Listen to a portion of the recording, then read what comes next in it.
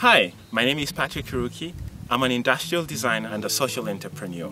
There's a world epidemic where there's more than 2.6 billion people without proper access to clean sanitary toilets. In Nairobi, Kenya, where I'm from, there's more than 1.5 million people without proper access to clean and sanitary toilets. And that's where our focus is on this project. The majority of the people we are addressing primarily live in the slums.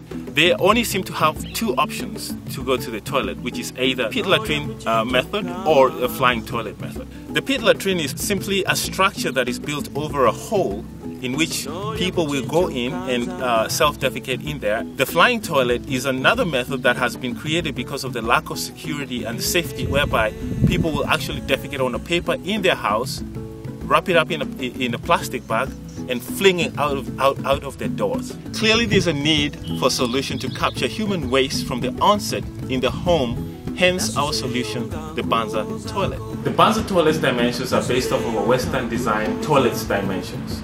We will be taking care of a lot of things. One, privacy, safety, security. Also, we will be enhancing the health value of the environment.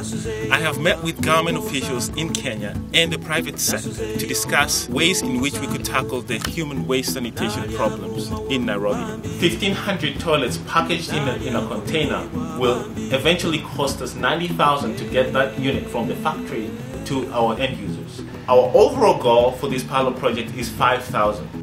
Our goal is to reach out as many people as possible with this information or how you can help us get this goal achieved. There's people out there who are struggling and really suffering, and your help, however small, however big, is going to go a long way.